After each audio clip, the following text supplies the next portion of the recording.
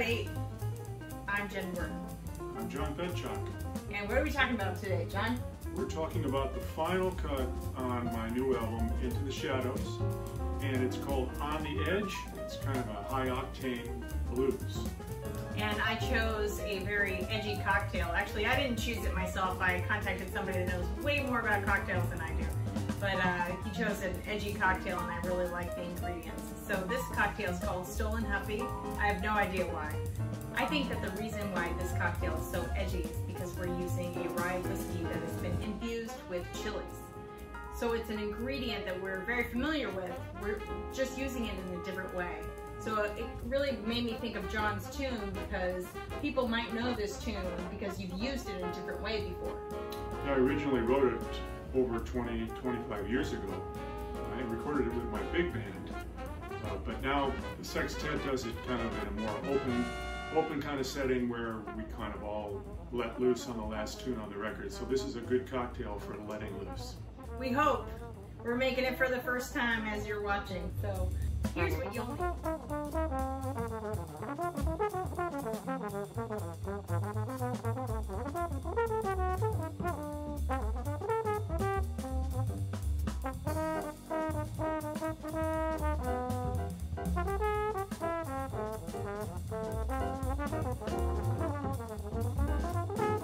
In addition, you'll need 2 coupe glasses. You can also use the Nicanora glass, which we don't have.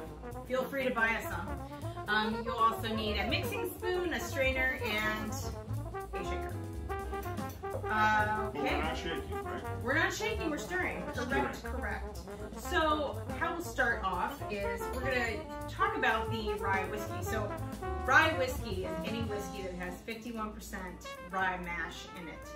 And it has to be, it can be called a straight whiskey, which this is, Rittenhouse straight whiskey, if it's not aged for more than 2 years and if it has no other alcohol added to it. It's not a blend.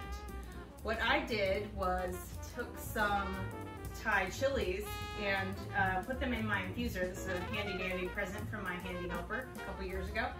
And we infuse a lot around here. But with spicy stuff, it's very, very important to taste frequently. Don't guzzle the alcohol, but you need to taste frequently because it's very easy to go over the edge with the spice level, and you ruin half a bottle of alcohol doing so. So this, I infused it for about an hour-ish. I wasn't timing it, I was just going over smelling and tasting just a little bit to see if I could handle the heat. And I got it to a heat level where I like it. It may be different for you, so be careful when you infuse. If you don't have one of these fancy infusers, you can use a ball jar, mason jar, anything like that. John, will you put that in there? Sure. The next ingredient is mezcal. Mezcal is interesting because it is, all tequilas are mezcals, but not all mezcals are tequilas. Tequila is made from the blue agave plant, but mezcal can be made from any agave plant. And what makes it most distinctive taste-wise is the distillation process it goes through. This goes through wood and charcoal, so it really gets a smoky flavor, kind of like that peaty stuff we were drinking last night. Go ahead. You did that. Oh, you're so fast. Next we'll be using sweet vermouth. We've used that before. You guys are all pros. The original recipe here calls for dry orange curacao, but this is all we have. We have Cointreau, which is triple sec.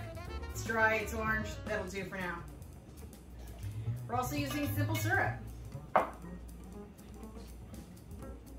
And we use 2 dashes of aromatic bitters. To the freezer.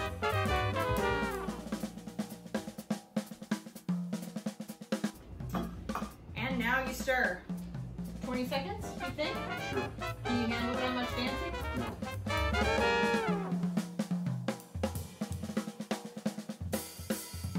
We've now learned that 20 seconds is happy birthday twice. That's how you know how much to stir. Oh, wash your hands, wear your mask. All right, now I'll be straining into Chilled glasses. Chilled glasses.